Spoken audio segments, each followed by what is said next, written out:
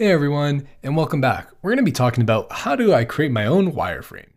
So the one thing I really want to stress is to keep things simple. Don't worry about fidelity, especially when you're wireframing. You just need just enough to really get people to understand what you're trying to convey. Pencil and paper is probably the best way to wireframe quickly. This is one of my mantras. Like, we've already done this. We sketched a bit. We did some user flows, and you've already kind of started wireframing. Even if you have a whiteboard, you can use one, but pencil and paper are huge. If you do have a client, you can polish them up to showcase some of your interactions or more prominent areas within your flows. And, pages that you're designing for, you can definitely add a little bit more fidelity to just showcase or demo them. But you want to keep your colors to grayscale. White and black is perfectly fine, grays in between. Don't go crazy on fonts, maybe two. You can even get away with one. You can easily show hierarchy with bolding fonts as well, or increasing the size. Avoid any flashy images. You can use rectangles and squares and, an X through the middle. Just say that that would be an image. And for videos, you can add a triangle in the middle to indicate that that's one as well. So, keep it simple. Don't worry about fidelity, especially at this stage. Next thing is you got to ask yourself some pretty important questions. What are the users and the business's goals when interacting with this page? How can the content be organized to support these goals? What should the user see when they first come to a page? What will the user expect to see on certain areas of the page? I think these questions are a perfect segue really into wireframing. And, consult your old artifacts. Right here, I have a story map, and definitely go back to the story map if you have one, to really consult user stories and requirements so you can understand what will be on every page. We even did user flows as well, and we're going to get into that right now. So consult your user flows and your sitemap. As I consult my sitemap, I'm always looking at the key requirements and hierarchies for a certain page. I want to know what is the most and least important thing that should be there. Different user stories, they're really great because they're a better indicator of what exactly needs to be built from a user's perspective. And a proper, if you have a story map, like I mentioned before, we would, have user stories for every single instance throughout the product journey.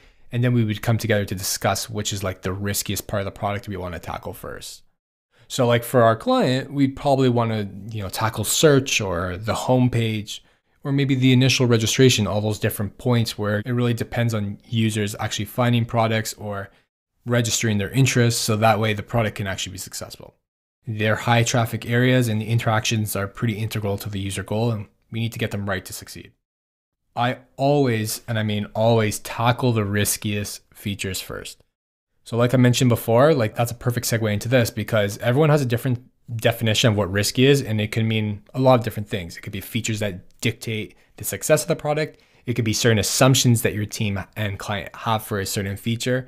When I'm in a kickoff meeting or I'm talking to clients, I really I have a list of risky assumptions that we have as well. And I mark all those things down. Anything from what we assume the user wants or assume will be a good feature, or certain things like risks. There are high traffic areas that really depend on nailing the interaction in order to succeed for the business. For our client, if we release a search that just doesn't work, or the interaction is way too complex, the product essentially will fail. So there's a lot of things like that we need to account for, and we should probably be focusing a lot of our attention on, in comparison to another feature like profile or a wish list. So always keep that in mind. Another big thing is to bring your team into the process. This is huge. You should often be talking to every member of your team. It doesn't matter. Product managers for business goals, developers for development strategy. You can even talk to quality assurance people, quality analyst people, to talk about just how certain things work within the product and what their expectations are. Other disciplines will provide priceless insight into the ways you can build those wireframes. So make sure that you include others in your process. It may be a business goal that you aren't meeting or a technical challenge that you may have, for certain interactions you want to come to life. So tap into your peers. Example of, trying to do things that are way too hard to develop. So if you have a wireframe that is just way too complex, you should definitely be talking to your developers. I often take a look at Dribble, and I mention Dribble a lot because it's a great place to get inspiration and all that, but the majority of the designs showcased there will probably never be built and have never been built because they just are way too complex and time consuming.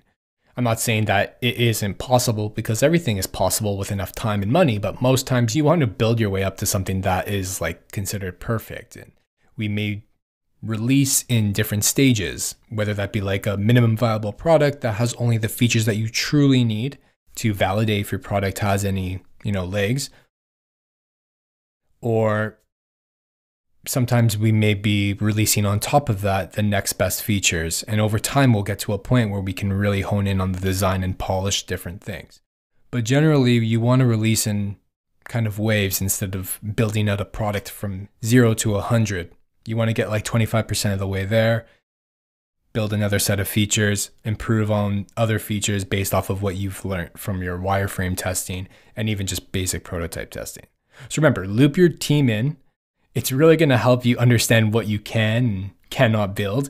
It'll also really help you understand what kind of like different business goals you may have that you haven't considered. Maybe stakeholders have certain goals.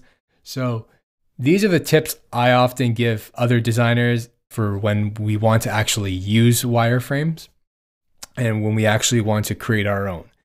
So follow these tips and you'll be well on your way to making some awesome wireframes that are based off of facts and different types of data and are used to actually validate everyone's assumptions.